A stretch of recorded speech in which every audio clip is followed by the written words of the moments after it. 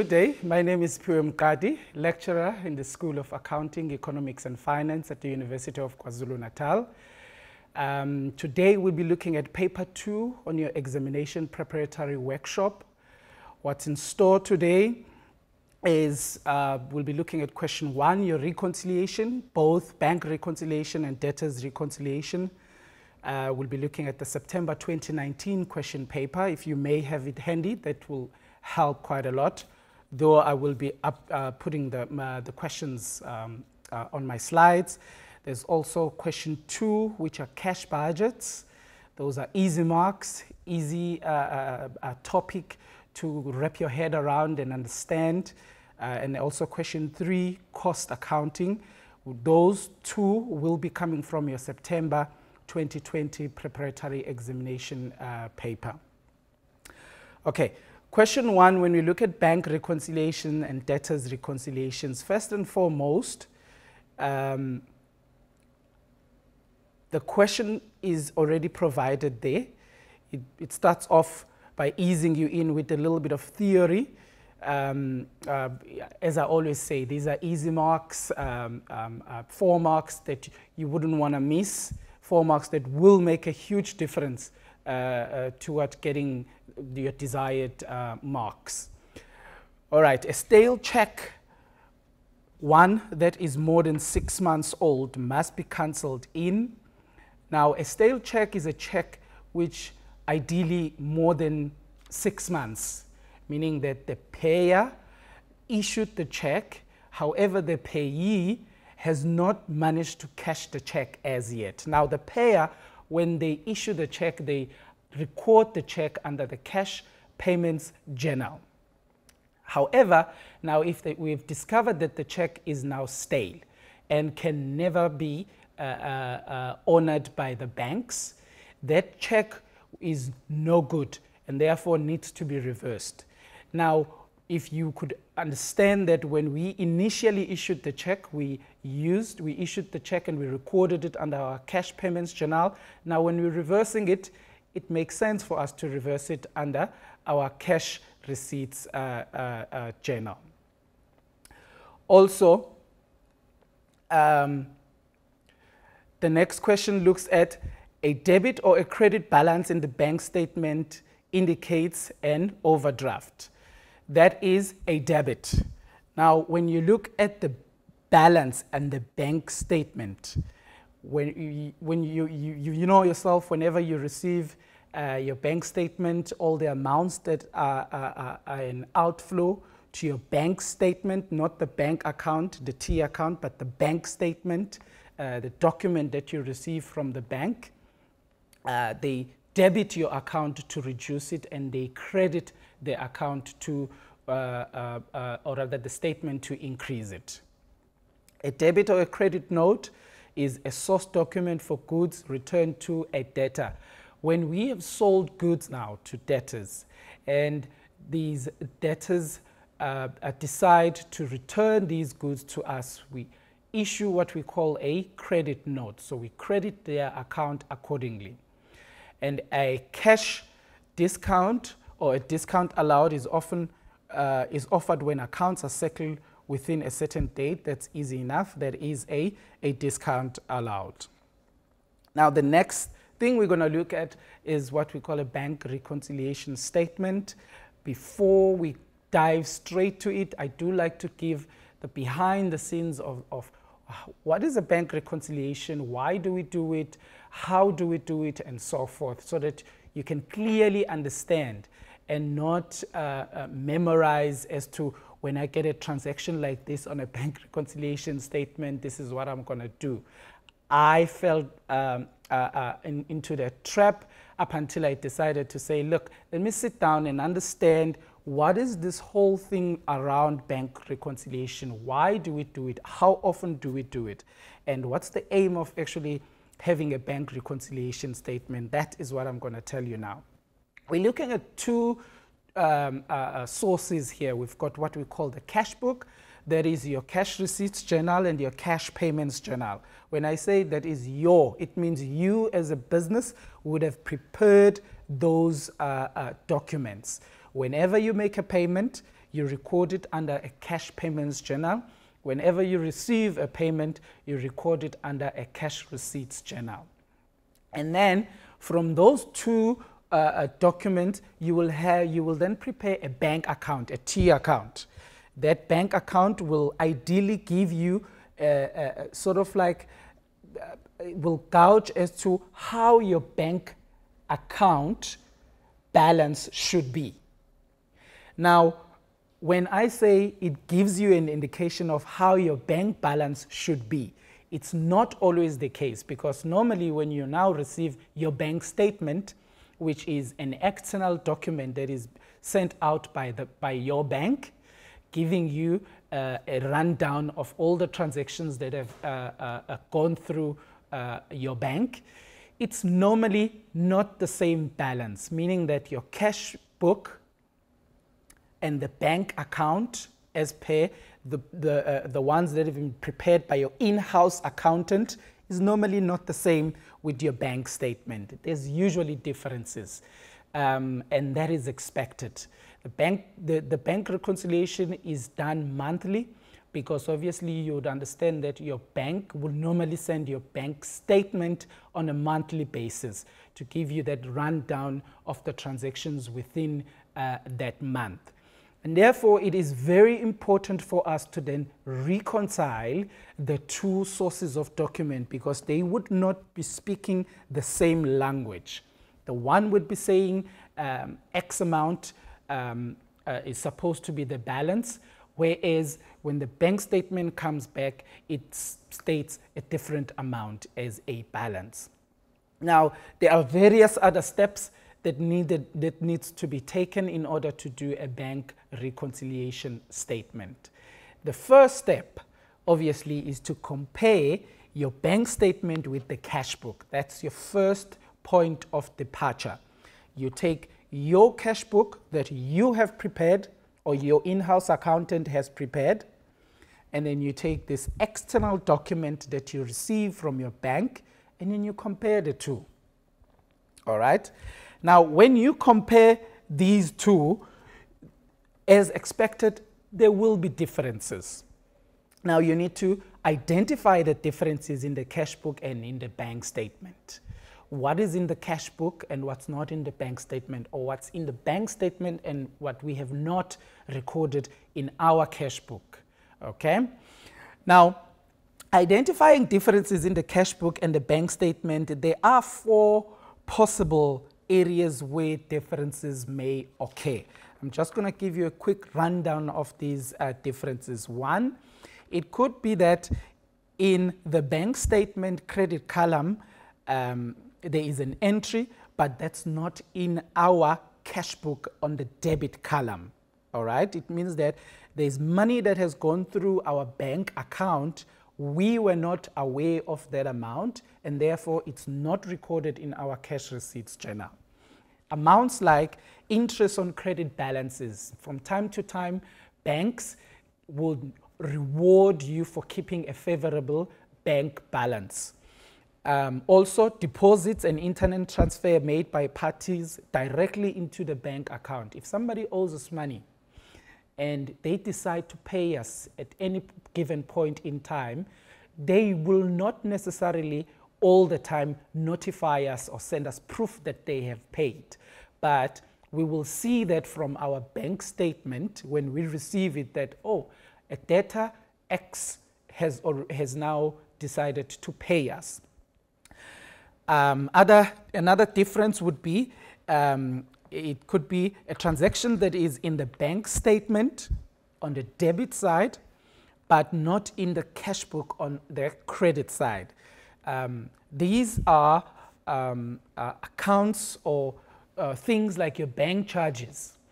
Not all businesses or even yourself, you wouldn't know your bank charges for the month or correctly know or calculate. It's the bank that does it, and then they just charge your account. You will only know how much bank charges have been charged to you when you receive the bank statement. Interest on overdraft, unpaid or dishonored checks, previously deposited. It means that if somebody decided to pay us, we will record that person in our cash receipts journal. But then when we present that check, and it is dishonored by the bank for whatever reason, it could be for the insufficient funds on the side of the payee and so forth, we may not know that immediately, but we will only know that when the bank gives us a bank statement and says, look, we couldn't honor the check because that person who attempted to pay you as the business doesn't have any funds in their account. Stop orders or debit orders as well. Another difference would be in the cash book, debit side, but not in the bank statement. So deposits made by the firm but not yet recorded by the bank, those timing differences. If we know that we have received a certain amount, probably a day before month end, we will record it accordingly in our cash book. But if it is an amount that we receive, probably maybe an EFT payment, it hasn't cleared in our bank as yet, there's going to be that timing difference. It's not going to appear immediately in our bank statement. Or if it is a check that we haven't cashed, but we've already recorded that check in our cash book, but not necessarily cashed that check, that will also create a timing difference. And then the last one is, if something is in the cash book on the credit side, but not in the bank statement on the debit column. These are the likes of checks paid by the firm, but not yet presented to the bank for payment. So if we know that we've paid somebody, but they have not been presented to the bank, meaning the bank doesn't know that we have paid a certain person or a business, because that check has not been presented to our bank, and they will then need to credit our bank, debit our bank accordingly. All right. Now, the third step would be to update the cash book. These are items in the bank statement that are not in the cash book, other than bank errors, obviously, must simply be entered into our cash book. This is the easy part. If it's something that's sitting in our bank statement that we are not aware of, we just simply record it in our books, because we have access to our books, which is the cash book, cash receipts journal, cash payments journal. We have access to those. Our in-house accountant maintains those. So we just record it as normal. And then the fourth step would be to complete the bank reconciliation statement.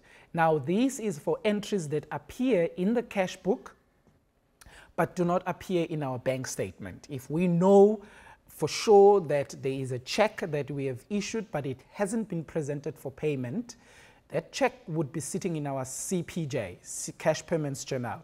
But if the person whom we've given the check to has decided not to present that check to our bank as yet, it wouldn't appear in our bank statement as yet. So we will then cannot, unfortunately, alter the bank statement, because that is an official document from the bank.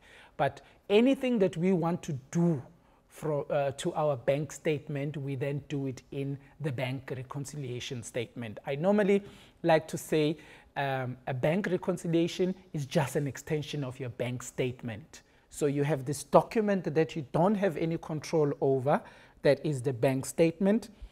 Therefore, you will need an extension to that document, something that will speak to that document that you ideally wanna alter, but cannot, because it is an official document from the bank. That is the bank statement. So anything that you want to do there, you can only do it in the bank reconciliation statement. Also, take note of errors. Errors could be on either side. It could be the bank that has made the error, or it could have been us that has made the error. You'll see just now when we do the next question. Post-dated checks. These are checks which are drawn. The drawer will write out the check today, but date it in the future, meaning it cannot be cashed so far up until such a date. And a stale check, obviously, is one that I've explained, a check that is 6 months and over. All right. Now, the question is presented over there. You are provided with the information from Glenwood Trader on 30 June 2019. That's the month, the end of the month that we are concerned with. And you need to prepare a bank reconciliation for 30 June 2019. You are presented with the information. The information that is presented to you, obviously, is an extract from the bank reconciliation from the previous month, which is May 2019, and there are various other transactions in there. Now, when you are presented with a question like this, I always like to stress, read the entire question, go through the question, read all the transactions, and when you do that, make notes to yourself to say, this transaction, where is it going to affect? Is it going to affect the bank reconciliation statement, meaning you want to correct the bank, you are speaking directly to the bank on the bank statement, or does it affect our cash book, which is the cash receipts journal and the cash payment journal? You can actually do that even in your question paper, and just write on the side and say, okay, this one is going to affect whichever, because you need to then collate the entire information and prepare the bank reconciliation statement. Okay, for example, you can clearly see that check 402 dated 1 November 2018 is stale. That check is 8 months old. That bank will never honor that check. All right, so it is a stale check. We need to cancel that check in the cash receipts journal. We issued that check, but when we issued the check, the payee, the person we're trying to pay, has not presented the check for payment, and therefore we need to cancel that check under the cash receipts journal. It just gives it that zero effect to it, because it's sitting on our CPJ, but now we're now reversing it on our CRJ. Okay. The next thing is we've got an outstanding deposit of 15,000, which appeared in the bank statement on 28 June 2019. That 15,000 outstanding deposit stems back, obviously, from our May 2019 bank reconciliation. Now it appears. It means that you just need to, it's not going to appear as outstanding deposit anymore. Now the bank is now speaking the same language that we were speaking in May 2019. The next one is you've got an outstanding deposit of 25,000, which did not appear on the bank statement for June 2019. An investigation revealed that this money was never deposited. The cashier has left the country and cannot be traced. All right, so you are now sitting in the cash book with a receipt that you have recorded, but the accountant did not deposit the money. We cannot get hold of this person, so the likelihood of us getting that amount is 0 to none. So what are you going to do? You need to reverse it. Reverse it where? In the cash payments journal. Okay. Also, you've got a check 614 for 1,800 Rand, which was presented for payment. That's fine. It just means that the bank statement and the bank are now speaking the same language. Okay, and then an unknown debit entry of 8,000 was illegally taken from Glenwood Traders Bank account. The bank will reverse this amount in the next bank statement. So what that tells us is that there is an amount that was illegally taken from our bank, and it is therefore reflected in the bank statement that there is a debit of 8,000 Rand. However, with communication with our bank, we discovered that no, that amount needs to be reversed as it was illegally taken from our account. So the issue here is not with our books, but with the bank statement. So whatever that you need to do to correct that illegal transaction that has taken place, you need to correct it in the bank reconciliation statement by crediting the amount wrongly debited. Because our bank statement has been debited, we need to then credit it accordingly, the bank reconciliation statement, that is. Next one is, you've got a check number 810 for trading stock purchase from City Traders was recorded as 1,260 on the cash payments journal for June 2019. The bank statement for June 2019 reflected now the correct amount. So the correct amount is 1,620. So you just need to find the difference between the correct and the wrong amount, and also now identify who made the error, which in this case, we made the error. Our in-house accountant recorded it incorrectly. Therefore, the difference of 360 needs to be recorded in our cash payments journal. So we're increasing the 1,260 that already recorded by 360 so that we match the correct transaction as recorded by the bank. The next transaction says check number 821 for 600 Rand issued to super stores in settlement of an account appears neither in the cash payments journal nor in the bank statement. All right. So in that case, what do you need to do? We need to record that amount because we haven't recorded it. So as the bank, they need to do that as well. So the bank reconciliation outstanding check, it needs to be recorded there. H, you've got a check number 910 for 2,400 Rand, which was issued to chat suppliers in part payment of the account. Now the check was lost by chat suppliers and payment on the check was stopped. I want to stop right there because there's sort of like two transactions that you have to do there. The first transaction is you have to reverse the check that is lost, okay? Because each check has got a check number. That's when we record it, we've got the dedicated check number that we use in our cash book. So the check 910 needs to be reversed in our cash receipts journal. It's a check that we've paid. The person whom we've given the check to lost it, won't be able to pay it. To cash that check. And then subsequent to that, what we did is we then replaced that check with check number 937. Now the check that we're using now to replace the lost one needs to be recorded in the CPJ, in the cash payments journal. Now a deposit of 8,900 Rand made on 30 June 2019 does not appear in the bank statement. So what do?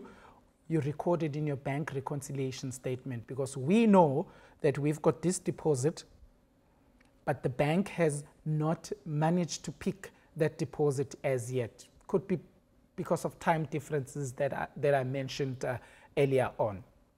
All right, so you record it accordingly in the bank reconciliation statement because you're trying to correct your bank statement. And also, your bank statement reflects a favorable balance of 11,300 Rand. So that is your opening, that's your credit balance, that's your bank statement balance as at 30 June 2019. That's your point of departure now when you want to prepare your bank reconciliation statement. Because that's what the bank is telling you, that the balance, and then everything else that needs to be debited or credited, you need to start from there. After taking all of the above into account, the bank account in the general ledger of Greenwood Traders on 30 June 2019 reflected a balance of, so we need to calculate now the balance, our balance as per our cash book. That's what the question is seeks to get from us. So there are two methods in which you can do this. I talked about the credit balance as per bank statement as a point of departure. You put that in your credit side. It is clearly stipulated there that it is a credit. It's a favorable balance. If it's favorable in the bank statement, it means it's on the credit side. All right. Then the next thing is you've got that outstanding deposit that the bank has not picked up on as yet. You know that that amount was deposited, it just hasn't been, it's not reflecting in the bank. So it's 8,900 Rand. And then the credit amount wrongly debited. You remember that amount where they debited our account wrongly, and then the bank needs to reverse it. It's that 8,000 Rand. And then you've got your outstanding checks, meaning those checks that we know that we've issued but have not been presented to our bank for payment. 3,200, 600, 2,400. Now the two sides, you just need to add and find out which side is bigger. Obviously the credit side of the bank reconciliation is bigger, and then you just minus your 2,400, 600 and 3,200 to find now our balance as per bank account. So our in-house accountant should now be in a position to make our bank account, which comes from the cash payments journal and the cash receipts journal, to be at debit balance favorable at 22,000 Rand. There's a second method in which you can do this, more or less the same. Again, your point of departure is your credit balance as per bank statement, 11,300, your outstanding deposit, your check that was wrongly debited, your outstanding checks, that should give you the balance as per bank account. You just add as normal. Whatever is positive, you add it. Whatever is negative, you deduct it as normal. All right. Now, I just want to quickly recap in as far as bank reconciliation statements is concerned. You have two documents here, or you've got two sources. You've got the cash book. Your cash book is the one that you control as the business. You prepare it yourself. It's the cash receipts journal, the cash payments journal. And you've got this external document on this side that comes from the bank. And you need to compare the two and then decipher as to where are these differences coming from, and solve all of these differences so that these two sources can speak to each other. Okay. The next thing that we're going to look at is what we call a debtors reconciliation and age analysis of Birdswood traders. They sell material for cash and also on credit. Obviously, once you start selling on credit, you are bound to have debtors in the business, but the credit terms are 30 days, so they assume that people who owe Birdswood traders will pay them ideally within the 30 days, and they budgeted that 80% rather of their debtors will adhere to these credit terms. There's various questions over there. I'm just going to jump straight to the first question, or rather, let's start with the information you're given at A, the age analysis. B, you are given the balance of the debtors control, meaning the T account is at 30 June 2019. You are also given the balance according to the debtors ledger. Again, here you're looking at two pieces of information or sources of information. You've got the debtors control account and the debtors list. The debtors list basically gives you all the list of people that owe us as the business and the amounts that they owe us. All right. However, on the other side, the debtors control now is a T account. It then collects all the people that owe us money versus those who have decided to pay us. Those who owe us money obviously will increase the debtors control on the debit side. Those who decide to pay us, they will decrease it accordingly on the credit side. If, for example, a debtor decides to return goods, that will also decrease the debtors control accordingly on the credit side. Debtors control is an asset account. Assets increase on the debit side and they decrease on the credit side. But just understand that this is an addition, the debtors control, it just sums up all the people that owe you, whereas the debtors list gives you per person who owes me X amount of money, Y amount of money. All right. And then the following errors and omissions were discovered and must be corrected. Again, go back to your question paper, write pay on each and every transaction to say, where does this transaction affect? Does it affect my debtor's control or my debtor's list? All right. Now, ideally, again, these two should speak the same language, meaning if we add all our debtors in our debtors list and we get the total at 20,000, our debtors control balance should also be 20,000. All right. But that's not always the case. You will see why that's always not the case. The first one says the debtors journal was overcast by 4,000 rand. All right. So the debtors journal speaks to your debtors control account. So we have now, we've overcast it by 4,100 rand. So it means that the error or the mistake is sitting in our debtors control. That's where we need to fix it, not the debtors list. The debtors list is fine. And then goods sold on credit to PS Pillay were incorrectly posted into account of TG Nyembe, 7,600 rand. Now, with this transaction, the debtors control is fine, but the error now is in our debtors list. It's PS Pillay who bought goods to us on credit, but we recorded the 7,600 rand under TG Nyembe's name. So we need to correct that in our debtors list. Also, an allowance on damaged goods delivered to SM Mazibuko of 1,400 rand was posted in the wrong side of his account. Again, that's the debtors list. That's where the problem is. Our debtors control is fine. So it means that in our debtors list, we posted that 1,400 rand on the wrong side of SM Mazibuko.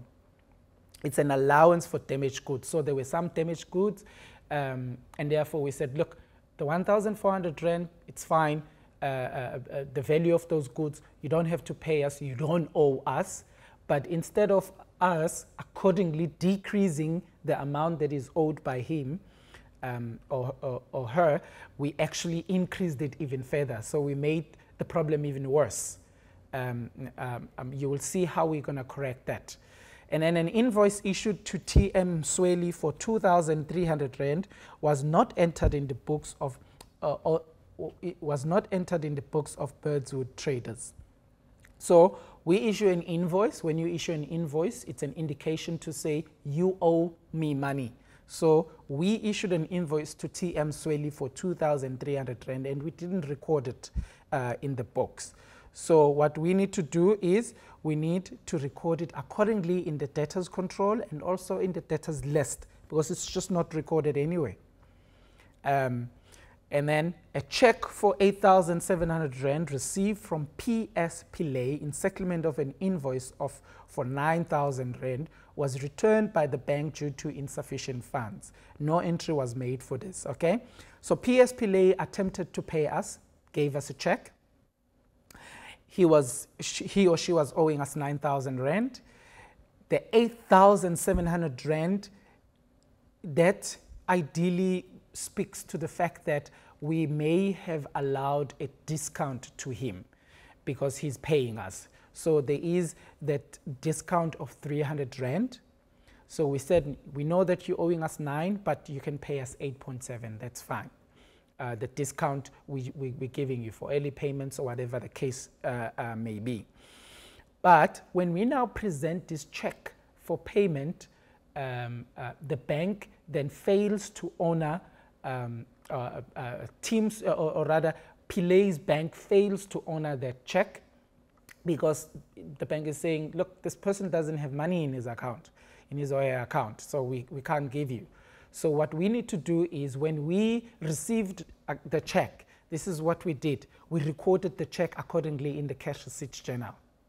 And we decreased his debtors list, the balance as per debtors list, and also the debtors control. But now we need to reverse the whole thing and increase our debtors control and also the debtors list accordingly.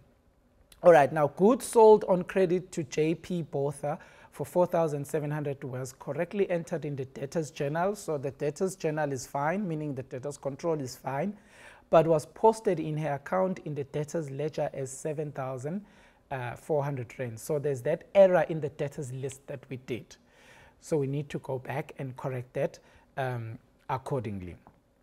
Now, when you've already done all of that, you've already put all your information to say this affects my debtors control, this transaction affects my debtors list, so you know which direction you're going per transaction or per error or omission. Then we'll dive straight into the questions. It says, briefly explain why the balance of the debtors control account should correspond to the total of list of the debtors. More or less have given the answer away here. When I said these are two sources of information and they are compiled from the very same information, so they should ideally speak the same language. But let's see what reasons are there. The debtors control account is a summary of all debtors accounts in the debtors ledger. So the debtors control, as I said, is a sum of all the debtors accounts in the debtors ledger. Therefore, they are both compiled and completed from the same source document, and they should speak the same language. Now, calculate the correct closing balance of the debtors control account as at 30 June 2019. So you've got 175,700 rand. That's the balance of the debtors control on 30 June 2019. It amounted to 175,700. That's your point of departure. The next thing that you need to do, you remember those transactions in where you've written debtors control, this affect my debtors control. You've got your 4,100 rand over there in Roman figure 1, the debtors journal, where we overcast it by 4,100 rand. You need to deduct it, that 4,100 rand. You also have that 2,300 rand in Roman figure 4, where a check was not entered in the books of Birds Traders, and we said we're going to add it into the books of Birds Traders, both in the debtors control and also in the debtors list. And then you've got that 9,000, the check that was dishonored, Pilay's check. Now, one person could say it's the 8,700 plus the 300. That is correct. That is fine. But ideally, the final effect is, though we allowed a discount to Pillay, the mere fact that we were not able to cash his or her check, the entire amount that he or she initially owed us needs to be recorded back. And the effect is the entire 9,000 rand therefore needs to be recorded back. And the balance will then sit, the balance of the debtors control will then sit nicely at 182,900 rand. I also did a T account so that you can clearly see all the debits and the credits, how they fit in. You've got your balance of 175,700. You've got your bank of 4,100 on the credit side. Then you've got your Team Swelly's amount of 2,300 rand that we didn't record. Then you've got your dishonor check of 9,000 rand. And you obviously close off this account to find out what's the balance carried down, and that's 182,000, which then subsequently becomes our balance brought down. You can check yourself and make sure that you've done everything correctly.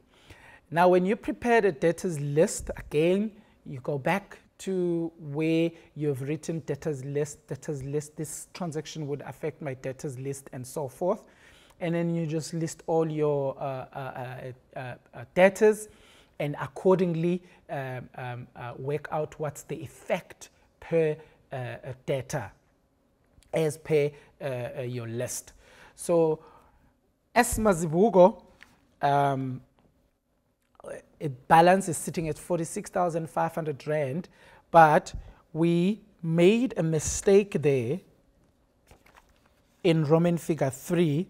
What we did was an allowance for damaged goods was wrongly posted on the wrong side. It means that we further charged him 1,400 Rand. So the first entry is you need to deduct the 1,400 Rand. So you're bringing it back. You are correcting the mistake that we made. And then you deduct the 1,400 Rand again, which is now the actual allowance that we are giving to him. All right? Or her. Then T Nyembe, it's 31,800 Rand. You remember Roman figure 2, we recorded the 7,600 Rand for goods that we sold to PS Pillay. Therefore, you deduct that accordingly. TS Msweli, 27,000. You add the 2,300 Rand. You remember it wasn't entered anywhere, so we add it in our debtors control. We also add it in our debtors list under his name. JP Porter, 63,200.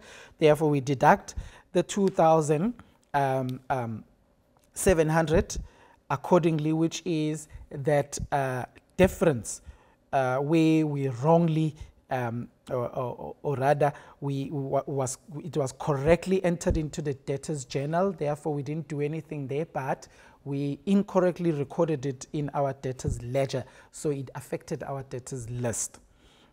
So the difference between the two amounts, 4,700 and 7,400 Rand, is 2,700, and that needs to be deducted from JP Porter's account. And lastly, you've got 8,600 Rand, then you add the 7,600 Rand that was erroneously added to T Nyembe's account. You also add the 8,700 Rand plus 300 Rand, if you want to put it like that, or you can just add the entire 9,000 Rand because of the dishonored check. That was not honored by his account, by his bank. And then when you study the information A and C below, then answer the following questions. Does Burswood Traders have effective control over their debtors? Explain by quoting figures to motivate your answer. When you have effective control over your debtors, it means that you are able to collect when you are supposed to collect, ideally even before that, that's even recommended. You have a collection period that you allow, which is 30 days for this company. So you want to collect your monies within 30 days. The earlier the better. But obviously it's not always the case. So that's why you need to always calculate and see if you are able to have effective control over this very crucial function, because it could spell out whether do you have cash available or not. Okay, so you have the 32, you need to look at your age analysis, because that now gives you the total amount of all debtors, and then it then gives you what are the current debtors, meaning for the month, what are those that are within 30 days, 60 days, and 90 days. You can do it in two ways. The first way is to add the current and the 30, and then divide it by the total balance of debtors. Obviously, at a percentage, that is 32% of debtors keep to credit terms of 30 days, meaning it's only a mere 32% of debtors that are able to pay within the 30 days. Or else, if you want to do it the other way, where you look at now the debtors that pay us relatively longer than the 30 days, that is 72,600 plus 54,900. So 68% of debtors exceed the payment period of 30 days. Now state two actions that buyers or traders could take in order to encourage debtors to settle their accounts according to credit. They really love this question. It's a very nice theory question. So it literally is going to take you less than a minute to go through or wrap your head around this question. What can you do in order to collect your monies in a relatively shorter period? You can issue monthly statements. When you send a statement to somebody that owes you, it acts as a reminder that, oh, wait a minute, I'm actually owing money. Maybe I should start making payments.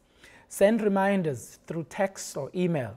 Offer discounts to debtors who pay in time. Say, look, if you pay within 30 days, I'm going to offer you a certain amount of discount or a certain percentage discount. That will encourage your debtors to then stick to that payment term that is desired to you as the business.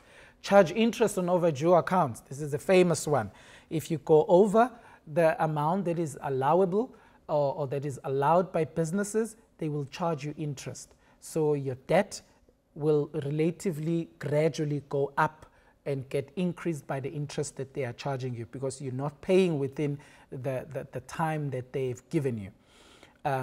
Lastly, you can hold selling to debtors until overdue accounts are settled. If somebody is not paying you, you can say, look, I'm not going to extend credit to you until such time you settle all your overdue accounts.